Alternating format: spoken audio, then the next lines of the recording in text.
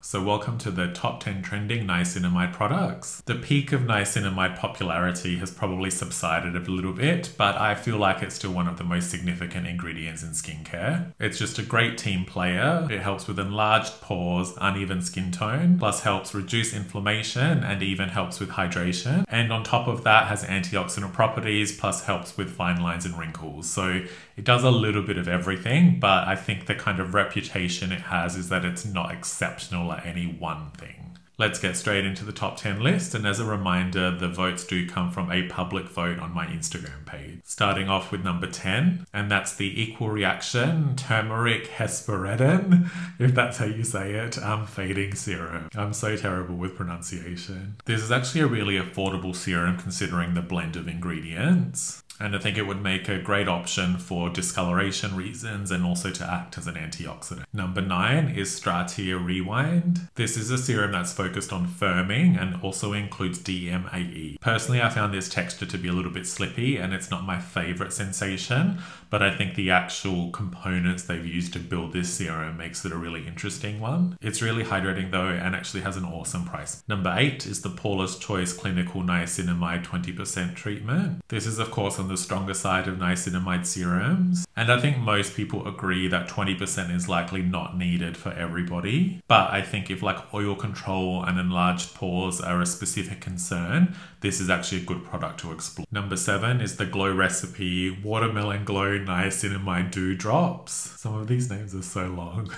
I've only used a sample of this and I did find it a little bit too dewy, kind of glowy for my skin, but I'm pretty sure James Welsh loves it, and that's of course an awesome endorsement to have. Number 6 is the Naturium Niacinamide Cleansing Gelee 3%. Gelee. This is a good quality, I guess standard type cleanser that has a bit of an interesting jiggly texture. It's not one of my personal favorite products from Naturium, but I think everybody that loves just the classic gel cleanser will enjoy. Number 5 is the Ordinary Niacinamide 10% plus Zinc 1%. I mean, I'm sure everybody watching this has used this one at some point. It's truly like a cult classic now, and probably one of the reasons niacinamide even gained popularity in the first place. Number 4 is Slurp Labs Niacid.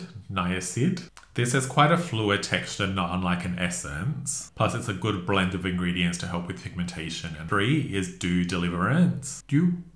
A huge favorite of mine. I have a dedicated video on it. I just consider it one of the best skin health serums. Deliverance has a weightless, milky texture that blends a lot of skin soothing ingredients with peptides. Number 2 is the Sunday Riley B3 Nice 10% Niacinamide Serum. I love this one just as much as I love Deliverance. It's got a fun purple color and it really embraces this story of like packed antioxidants. So I think it's especially great to use under sunscreen in the morning. And to finish off the list at number 1 is the Naturium Niacinamide Serum 12% plus Zinc 2%. This is of course a great value with a truly exceptional texture. It does contain a little bit of a higher amount of niacinamide, but I think it still feels very gentle, so I think this is going to be a good universal option. Plus it also just layers really well.